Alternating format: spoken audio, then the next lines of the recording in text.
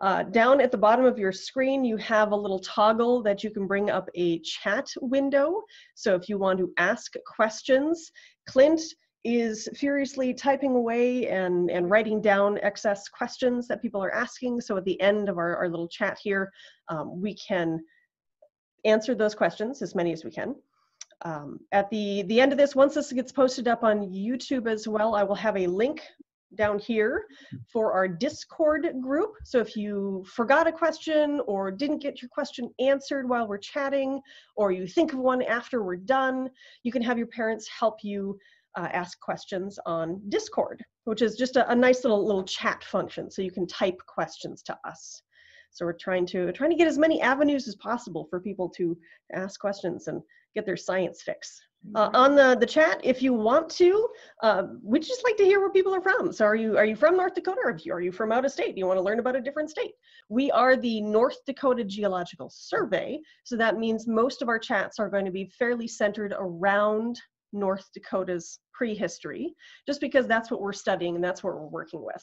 So if you want to chat, where are you from, what you're interested in, we can try and tailor some of the future talks to things that you are interested in as well. We are getting a list going, and the list is up on Discord, and we'll get a future list up on Facebook and Twitter as well. We're getting events listed for which topics are going to be on which days. Make sure to stick around next week. We're kicking it off. Yes. Thank you, Clint. We're kicking it off next week, Monday, with saber-toothed cats. So you'll get to stare at Clint's face instead of my face. Mix things up a little bit. Welcome to Chatting with NDGS Paleo. My name is Becky Barnes, and I'm a paleontologist and lab manager here with the North Dakota Geological Survey.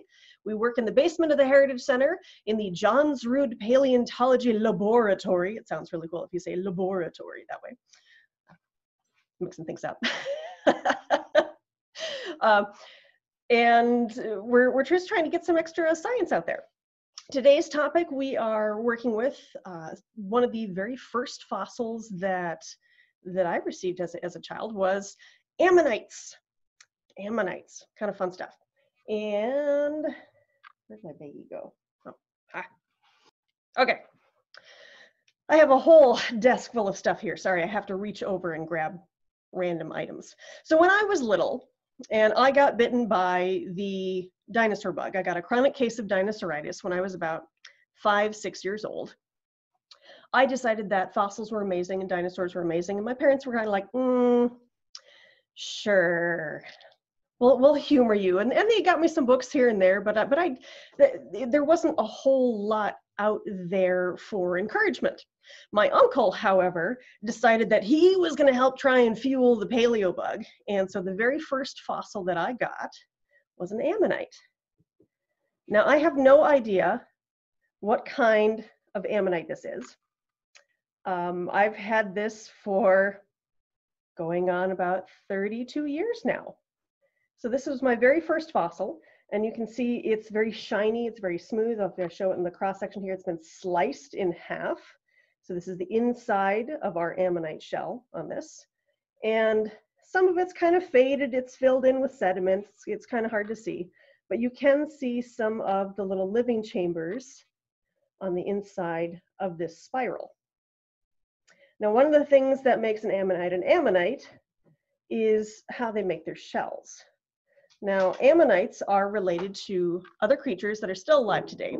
And if you've ever been to like an aquarium, you've gone to different cities and you've seen like the Shed Aquarium or the Hawaii Aquarium or wherever you're at, usually they have one little isolated tank off to the side, kind of forgotten about, that houses a nautilus, a chambered nautilus, which at first kind of looks like an ammonite because it's got a shell, it's got this hard shell around the outside, but they're really, really distant relatives. Ammonites are actually more closely related to another kind of creature. Octopus and squid meet inkbert. This is inkbert. The octopus doesn't have a name. So difference between an octopus and a squid, an octopus has, based on the name, 8 arms, And a squid has 8 arms and 2 longer tentacles for feeding. So they actually have 10 arms. Now, all tentacles are arms, and not all arms are tentacles. Aha. getting a thumbs up. So these things don't have an external shell. They're all soft and squishy. But squid especially have an internal shell.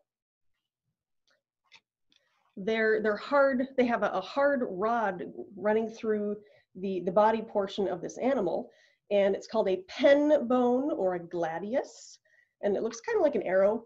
If you've ever had to prepare calamari, you can get frozen squid in the grocery store, and you just like, it's really funny. It's like a cube. It's a squid brick. It's kind of depressing, really, but you can get a squid brick, thaw them out, and part of your preparation for dealing with cooking squid is removing that pen bone. And so that's on the inside. The ones that we get at the grocery store are really super thin, maybe about as thin as our fingernails. So they're really, really fine, but it is still a rigid structure. Ammonites have their rigid structure on the outside of the animal instead of the inside of the animal. And how they grow is they start off little teeny tiny, and they add on to their shell over and over and over again as they grow bigger and bigger. And here we go. Here we go. Here's this particular shell is from Madagascar. Now stop it here. So this one is from Madagascar or Morocco. Oh, now I don't remember. But I've also had this one forever, 3 weeks, and you would have the tentacles coming out down here. And you can see in the middle here, if I can get my camera to focus. Come on, camera, you can do it. I hold really still. There we go. It's going to start here in the middle, and the animal grows bigger and bigger and bigger, adding onto its shell until it finally gets to the end. And the animal is only living in that last little chamber. It does not live in the rest of this shell. So this shell is called a phragmocone. And ammonites, most ammonites, grow their shells in something that's called a planispiral. Now, planispiral means that it's flat. It's all in one plane. Everything is tucked in. The smaller shell is tucked inside the larger shell, and it's all within one line, one horizontal plane. But that's not all ammonites. Some of them are really wonky and have a shell that's called a heteromorph. And I have a little tiny, it's a little teeny tiny, but it's really cool. This is a little heteromorph shell, and you can see it looks a little bit more like a snail shell, where it's just kind of all over the place. It's got this whole big spiral coming up off the side here. Whoa, all over the place. So they're a little bit more wonky. Now, ammonites and their relatives have been around for a long time, long time, since at least the Devonian. And they started off, or at least the relatives started off with straight shells, similar to, like I said, lots of stuff off the side, similar to this little creature. This is called Orthoceras. These are fairly common. You can find them in fossil and rock shops all over the place. If I can convince my camera to focus. Come on, camera. Just does not like me. Anyways, you can kind of see how it's very long. It's very straight. This is a straight-shelled animal. And you can still see how the spaces or the lines in between each of these living chambers is very smooth. So this is a very, very old animal, like 400 million years old, super old.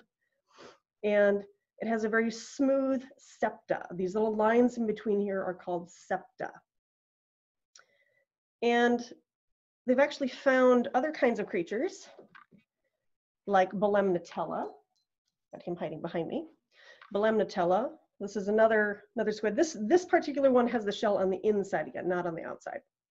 So this is the rod that's on the inside of the animal. And in the middle here, they would also contain ink sacs. And they used to, people that used to discover these would find these old ink sacs, and they would grind them up and use them for ink. Kind of neat. So there are actually some old manuscripts and papers that are using these old ink sacs for a writing medium. All right. Let's see. So yes, the ammonites have been around for a very, very long time. And they've changed throughout time. They've gotten more, or they've become more complex the closer to the age of dinosaurs that they've got. They started off very simple with a type of shell, septa, that's called goniotitic, which is very smooth. Should have prepared here and actually grabbed a pen. Hang on a second. Sorry. Yes, paper. Drawing time.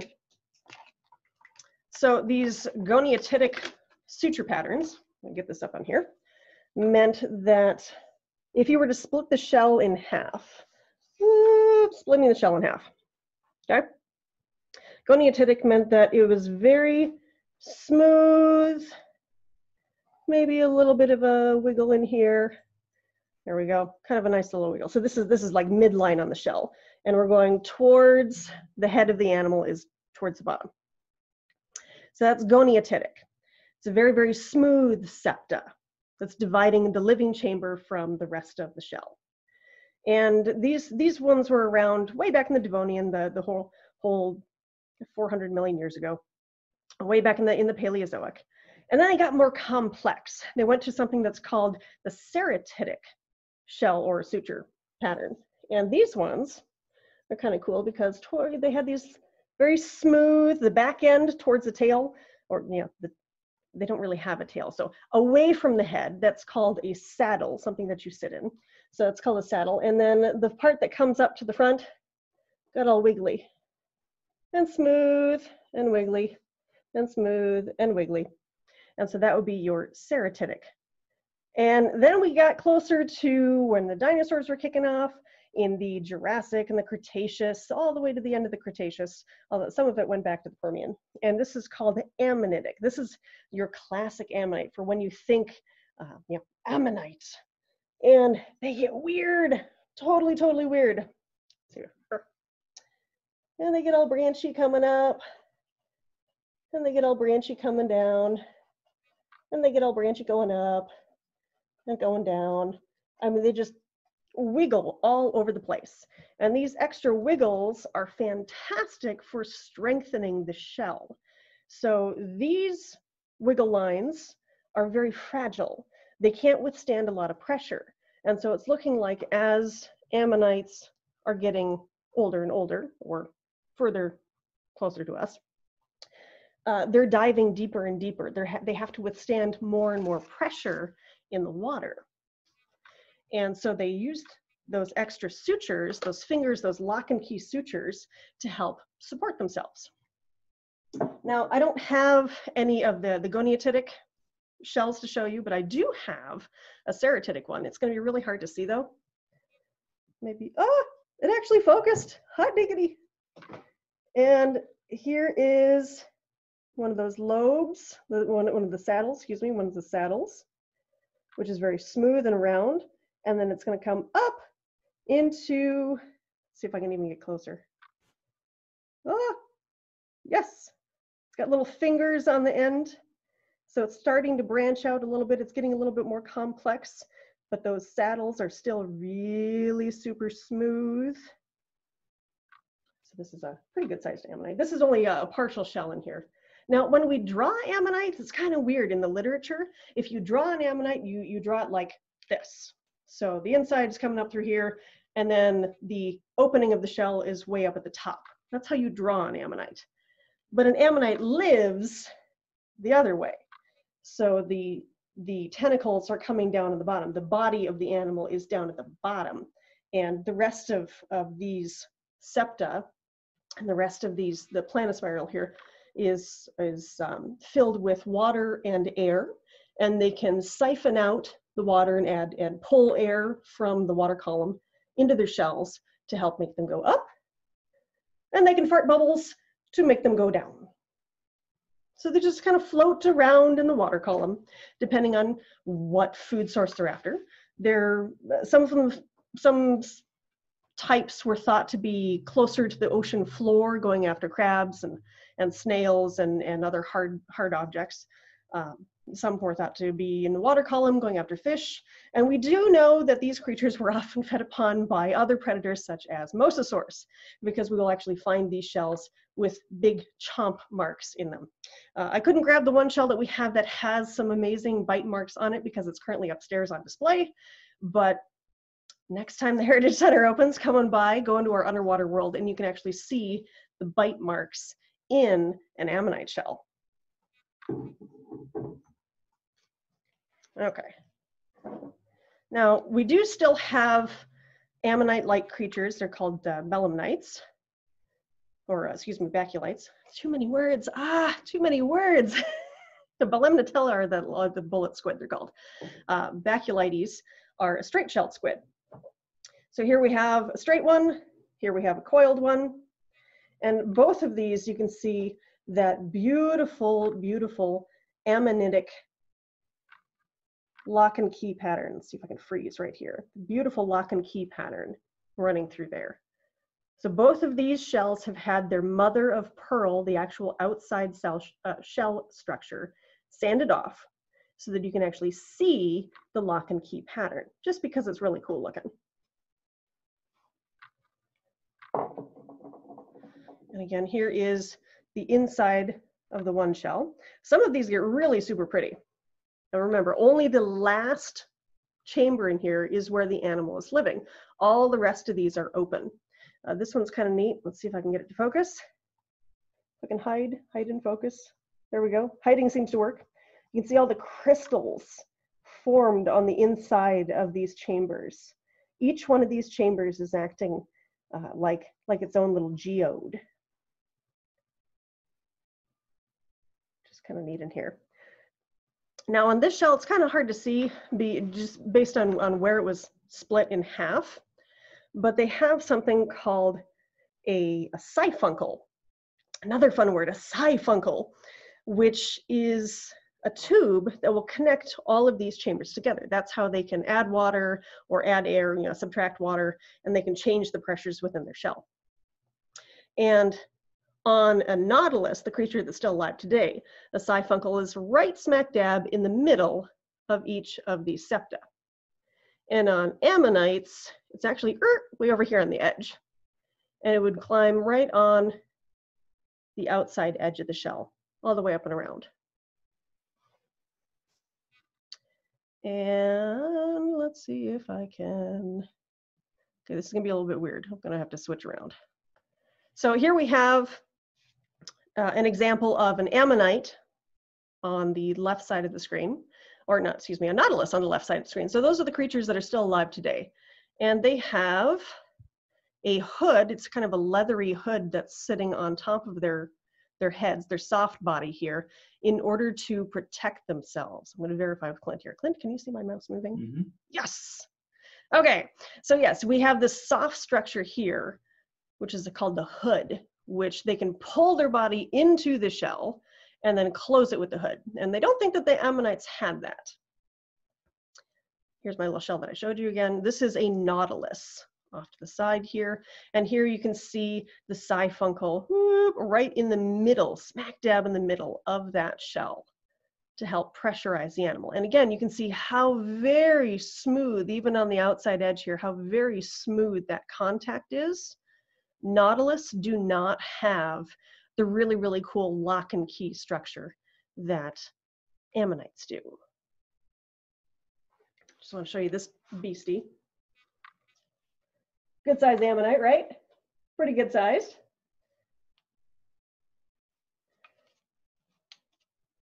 Definitely a fun one. I suppose I should hold it in life, excuse me. In life. There we go. Whoa! Now they don't have a hood coming off the end in order to protect their faces, but we are finding another kind of fossil that's associated with ammonites, especially mass death sites of ammonites. So say there's a mudslide underwater or something, or an anoxic event which sucks all the oxygen out of the water or something like that, whatever is happening in order to kill a whole bunch of these at the same time.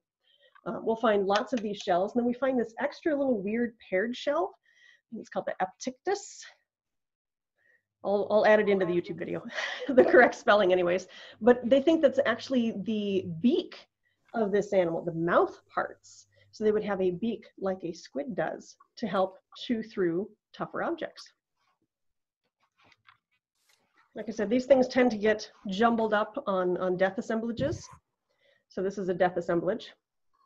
It's a big sandstone concretion, and it has a number of ammonites stuck inside here. So here we have one ammonite in here, nice smooth shell beastie. There's another little section of an ammonite over here. There's also a lot of other stuff in here. Focus, maybe not. There are some little clamshells. There are, there we go on this side. There's a little clamshell right there. Some little bivalves, things that have 2 shells. We have the chambers of a broken open ammonite running through here. But this is something that we would call like a death assemblage, where it's just a whole mass of creatures that have piled in together after they've died. And I had mentioned mother of pearl. A lot of times, well, not a lot of times, but sometimes with ammonites, it's kind of neat. They will preserve themselves, or the shell structure is made out of calcium carbonate, and it will realign into aragonite. So yay, geology. And the shell will actually stay. It'll change form as far as the chemical composition, but it sticks around. And some of that we can find, like here we have a concretion, just a lump of rock. Doesn't look like anything from the outside, right? Well, somebody was really smart and hit it with a hammer, whack, and split it open. And here we have a beautiful ammonite hidden on the inside. And if I get really close in here, come on camera, you can do it. I'll just tilt it anyway. So you can kind of see how it's shiny. This one's actually mostly pink even. Wish it would focus. But that mother of pearl is still on the outside edge. Now the ammonite itself in this specimen is a steinkern, so that word that we talked about yesterday, meaning that it's a mold. So the whole entire inside is gone. There are no septa, there are no sutures, all the rest of the inside of this shell are gone. It's just mud, that's all it is. So the only thing preserved on this animal are the outside, the mother of pearl. So yes, sparkles, lots of sparkles. I think I have just 2 shakes here. I have too many fossils on my shelf behind me. Oh, there we go. Ah, did I drop it? None of you saw that. Okay. Here we have another shell. This is my personal shelf. Don't worry, I don't get in trouble for dropping this one. This one you can see some reds and greens, maybe some blues and oranges in here. This is covered with a type of mother of pearl when it's called gem quality mother of pearl. It's called ammolite, A-M-M-O-L-I-T-E. So ammolite. So they'll actually make this into jewelry. Blow one there. Just a little fun ammonite. Some ammonites are preserved with fool's gold. Well, lots of fossils can be preserved with fool's gold. Here is a pyrite ammonite. So pyrite being fool's gold. Don't focus in here. It doesn't like this one either. Come on, camera. Wish there was like a manual focus on here. It's got an interesting shell structure though. Looks kind of like a tire. Rolling around the Cretaceous seas.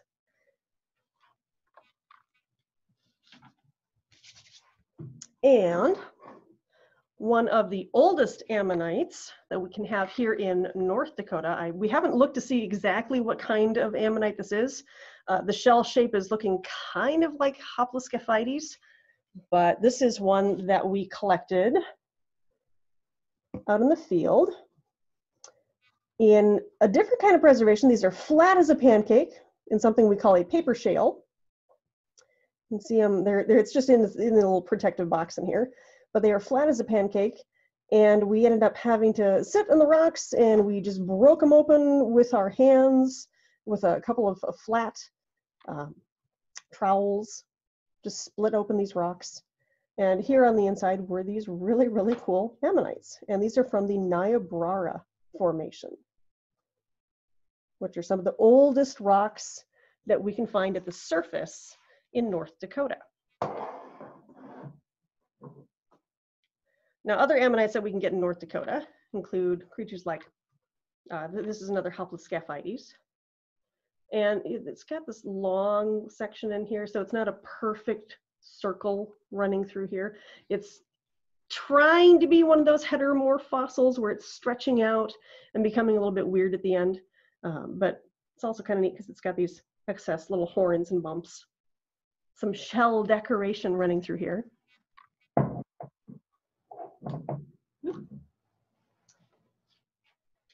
And just because I think it's cool, this is the last show and tell piece I'll show you before we open it up to everybody. This is one that my husband found for me in England. He went over and visited London. And here we have a cool fossil. Let's see, focus. You can do it. This camera does not like me, I'm sorry. But this is a cool little fossil that was found in England. And again, found, or similar fossils to this, similar ammonites to this would have been found by my personal hero, Mary Anning, who is amazing, and you should all read about her because she's really, really cool.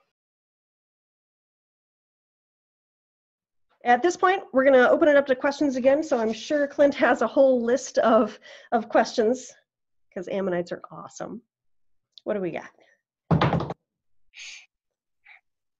Ammonites have bones. Do ammonites have bones? Ammonites are considered invertebrates, so they don't have a backbone and they don't have a skeleton like us. They're mostly soft and squishy, except for the shell and except for their chewy mouth parts. We weren't sure if they had hooks on their arms like some squid do. There are some earlier straight-shelled creatures like our Orthoceras. There are some amazing fossils that I just discovered recently, and they have these beautiful, beautiful ghosts of where the arms, where the soft tissue was, but all the soft tissue is gone. All you can see are these little lines of hooks running from these straight-shelled ones. But we don't know if ammonites themselves, the coiled-shelled ones, we don't know specifically if they had hooks. But as far as bones, no bones. Shell, yes. Bones, no. Could you have an ammonite preserved in something like gold or silver? Could we have an ammonite preserved in something like gold or silver? Not so much, just based on how those elements form. That's a single element. Do you have a question? Yes. You could cast them. If you made a copy and you made it out of wax, you could do like a lost wax process and you could cast them in gold or silver, which would be really, really cool. But as far as natural cast, not so much. You need something that can dissolve in water and slowly trickle through those cell structures in order to preserve them. In the case of the pyrite is actually a steinkern as well, where the whole thing has been replaced with pyrite. There's nothing on the inside. There's no septa, no sutures or anything like that. So you're going to have something that's very, very fine in minerals. You can get opal fossils, which is really cool.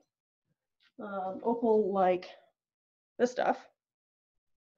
So you can get opalized fossils, but I don't think on the gold or silver. How would the predators that wanted to eat ammonites get inside the shells? How would a predator that wants to eat an ammonite get inside the shell? The shell itself is actually very thin, so it's not the best armor in the world. It's not like when you're trying to eat, say, like a crab. Well, it's kind of like when you're trying to eat a crab, where you can still break it with your hands. So the ammonites are going to be still fairly fragile, and with enough crushing force between a couple of pincer teeth, like crab crackers. So crab crackers essentially like a mosasaur jaw. You can just kind of crack right through it. The same thing is going to happen with the mosasaur. There are some mosasaurs that are very much equipped for eating hard-shelled animals called globidens, and they actually had big circle globe-like teeth that are good for crushing those shells, and they would make mincemeat out of ammonites.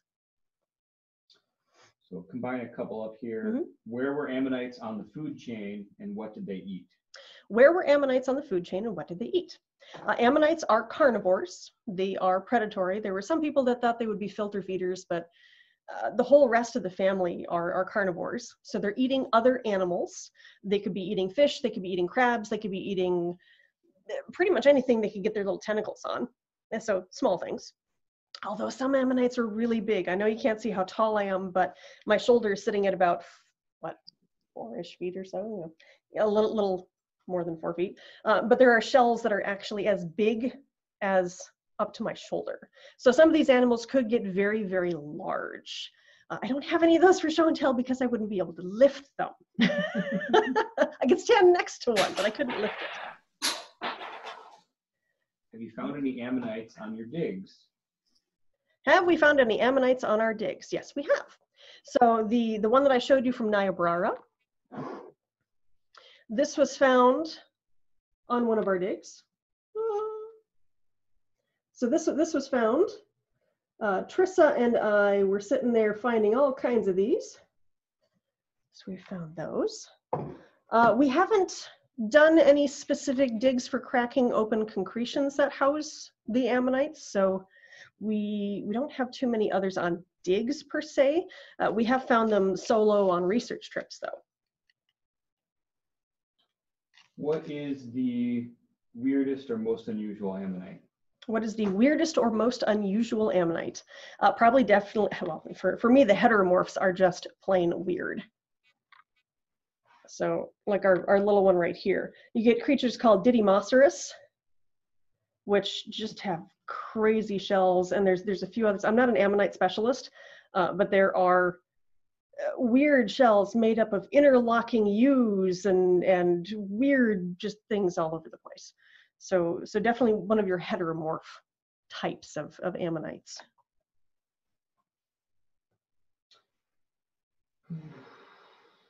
What would they taste like? What would they taste like? Probably like squid or octopus. So if you like eating calamari or you like eating octopus, probably pretty similar to that. You guys are making me hungry. Are they like turtles at all? Are they like turtles at all? No, turtles are from a branch called reptiles. So those are shelled, cold-blooded, scaly animals. And so your ammonites and your squid and your octopus are from a group called cephalopods. A little bit different. They're invertebrates, so they don't have a backbone or really much of a skeleton at all. Did they have any defenses besides their shells? Did they have any defenses besides their shells? Probably those ink sacs. So we know that the really old straight-shelled ones had ink sacs, and there's no real evidence to believe that the newer ones didn't have them as well. There are some fantastically preserved specimens that would have space within the shell for where those ink sacs should be. So they probably could escape in a cloud of gloom in the water. Were they warm? Are they warm or cold-blooded? Are they warm or cold-blooded? They would have been cold-blooded. A few people tuned in a little bit late, and people are just asking for a refresher of what an ammonite is. If you just want to give like what they're really. So brief overview, yeah. So refresher course. If you logged in late, so an ammonite is related to octopus and squid. My happy little inkbird here. Hello, inkbird. Hello. And so they would have tentacles out of the bottom of their shell, like this, with tentacles. See, inkbird is useful. Hey, floating around the water column. And they are related to, so they're related to squid and octopus. They have a shell on the outside. They're cold-blooded. They're carnivores. They eat other creatures. They lived at the same time as dinosaurs. They are around a lot earlier than dinosaurs. And now sea they're monsters. dead. And now they're dead. Did Megalodon eat ammonites? Ammonites sadly went extinct with the dinosaurs. So with the KT boundary about 66 million years ago or so, ammonites, I think they lasted just a little bit longer after the big asteroid impact and everything, but they died very, very quickly after. Yeah. So ammonites are all gone with the dinosaurs and with the mosasaurs. Where do you find ammonites? Where do we find ammonites? In the rock. No, there are different rock layers that you can find them in. You can find them in concretions, the Fox Hills Formation. You can find them in the Niobrara Formation. There are many different rock layers that would house them, but they would have to be a marine environment. So you're not going to find an ammonite, say, in the Hell Creek Formation along with dinosaurs. So they're going to live in the water portion of your rock formation, not the land of your rock formation. And that would just take more courses on geology. I don't know if we know this one, but why are they called ammonites? Why is it called an ammonite? Thank you, I do know that one. I forgot to go over that one. Ammonites were named after the Egyptian god Ammon, so A-M-M-O-N, or A-M-U-N, who is a very high-ranking Egyptian deity who had ram's horns on all of the coins that are displayed with him, on any of the tomb paintings, any of the literature, I guess, for lack of a better term. They would have this coiled ram's horn. So ammonite means, or is related to Ammon's horn. And the Ceres at the end of a lot of these names, you get Orthoceres. Ceres refers to horn. So the Ammon refers to the Egyptian god Ammon, and Ceres is referring to horns. Good question. Why are some shells different than other ones? Why are some shells different than other ones? Part of that just has to do with radiation of critters and how they're living their life. You have some shells that are super smooth and flat. I have this one. This one's called Sphenodiscus. It doesn't look that different from this angle, but if I turn it this way, it's bladed. So it's very, very blade thin on the outside edges. Very, very flat edged. So this is going to be able to slice through the water very quickly. So probably a faster moving animal. This one you can also see on this side. I can get a focus. This has got really, really cool suture marks. Come on, you can do it. It does not want to do it. Nope, sorry. So you get some that are fast movers. You get some with extra horns and spikes sticking off the side of their shells for defense. You get some that are going to be more suited to open water. You have some that are more suited to crawling around on the ocean floor. So some, it just really depends on how they're living their life. Are they born from eggs like an octopus? Are they born from eggs like an octopus? I have no idea. We've gotten very, very tiny ammonites, so we know that they start off very small. I would think that they would be born from eggs like an octopus or a squid, but I don't know for sure. I would have to ask a squid scientist on that one. Do we have any dig sites for young paleontologists? Do we have any dig sites for young paleontologists? We have digs available for people who are 10 and up for half days, and we have digs available for 15 and up for full days. We do not have anything available for younger paleontologists below 10, just due to the safety of the people and the safety of the fossils. So we're trying to keep everybody safe, and we just have to have a cutoff at some point, and that's our cutoff. How many species of ammonite are there? How many species of ammonite are there? I'm not an ammonite specialist. I think they said there were somewhere around 38 genera of ammonites or so. But I don't know. I'm just pulling a number out of the air. I would have to ask an ammonite scientist. Most of our questions related to ammonites. I see. What's the biggest ammonite? I don't know what the biggest one is, but the biggest shell that I stood next to was up to my shoulder. I don't know the name of it though. I'll see if I can find it and I'll add it below. So I think that wraps us up for ammonites. Yeah, it looks like, unless anybody has any last minute questions about ammonites or other things, I think that's pretty much ending the ammonite discussion. Okay. Just want to review our. It says, how do they get their shells? Are they born and start creating it, or do they just go and find more shells that fits their needs? Good question. So creatures like hermit crabs steal other shells. The hermit crab doesn't have a shell of its own, so it goes and it finds a shell that'll fit perfectly. And so it will abandon an old shell and crawl into and claim a new shell.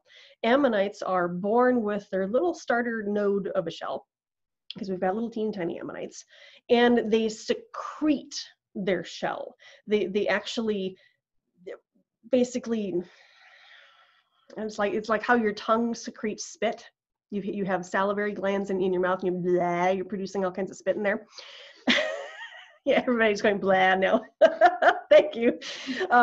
So it's the same thing, how it's just kind of oozing out of the animal, and the ammonite would be also oozing out that shell and just growing it around itself. So adding on to the pre-existing shell. So it just makes it bigger and bigger and bigger. It doesn't get a new one. It's the same one that just grows. Yes, Monday we are starting off with saber-toothed cats. Clint will be doing a presentation on saber-toothed cats come Monday, so you get a break from my face and you get to deal with Clint's face. So everybody who has a cat at home, bring your cat, set it right in front of the computer. It's going to want to see this. Yes, bring all your cats. Let's see, we're going to be adding this one up on YouTube. I'll splice it again, do the same thing. Did they live in lakes? No, ammonites only lived in oceans and seas, but they were cosmopolitan, meaning that they were spread worldwide. Okay. Mention the Discord again. So we also have a Discord group. Again, if you logged in late or you think of a question that you want asked but didn't have a chance to ask on air, you can log on to Discord. We have that link up on Facebook and Twitter as well. So you should be able to get that. Until then. Last question that keeps popping up that I forgot. How do they move without bones? How do they move without bones? I'll just stick this in before questions. So how did an ammonite move without bones? So they would have moved by water propulsion. My handy dandy Inkbert here has the correct feature. So here we have Inkbert, and on the back of Inkbert, we have this little extra tube, and this would be for jet propulsion using water, so that they would pull water in and they would squeeze the water out. I need like a squirt gun to like spray you all with water. Whoa, water. And they would push that, they would push that water out, whoop, pushing them through the water column.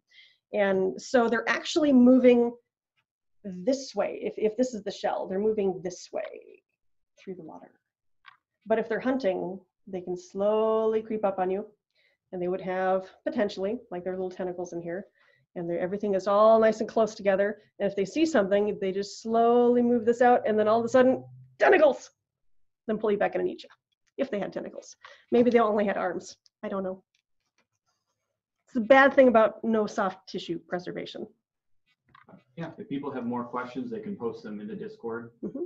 And they can post questions in preparation for Monday's saber-toothed cat talk. Yes, if you have any questions about saber-toothed cats, feel free to post in Discord or on Facebook or on Twitter, and we can compile some of those to preemptively answer some questions. So, okay, we're running out of time. See you all on Monday. Thank you all for tuning in, and keep sciencing.